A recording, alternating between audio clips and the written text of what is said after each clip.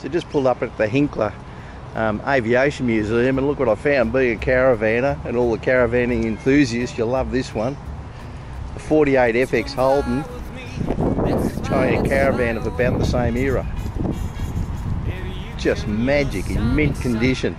So here we are at the Hinkler Aviation Museum, the Hall of Aviation. The bird was motivated to fly through the ibis.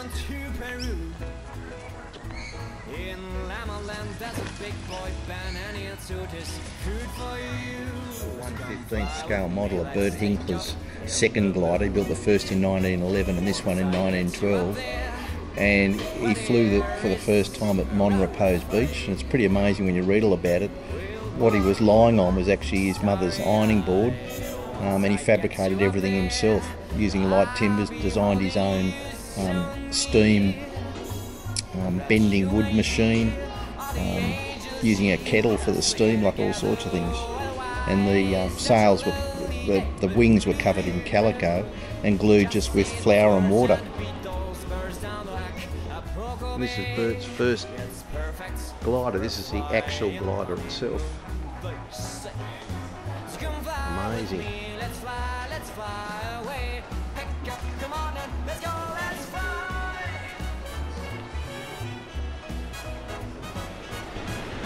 So this here is exactly where Bert flew his first glider from, made his first flight.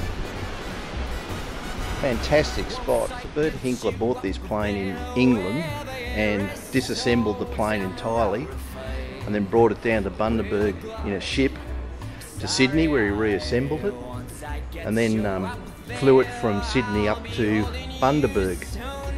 Like, unbelievable. Look how flimsy the thing is. It's just a great piece of aviation. Actual Avro that Bert Hinkler flew from England to Australia in 1928. Incredible, like. Look how small it is. So Bert Hinkler did a total of 17 stops from Croydon in England until he got all the way down to Australia, and took him 15.5 days. Unbelievable feat in that Avro.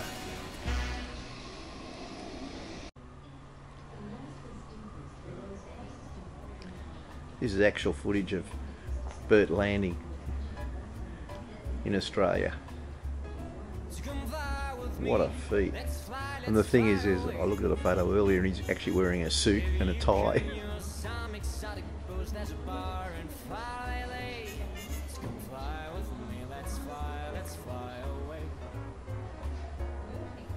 And this is Bert's amphibious plane. So he was a real designer. Amazing bit of Australian aviation history. This is Bert's original commercial air pilot certificate for a flying machine. Some great history here. And this is Bert's Puss Moth plane. Terrible name, a Puss Moth. So this is Monrepos, which was Bert Hinkler's house, and it was moved and constructed here, and obviously named after Monrepos Beach, just near Bundaberg.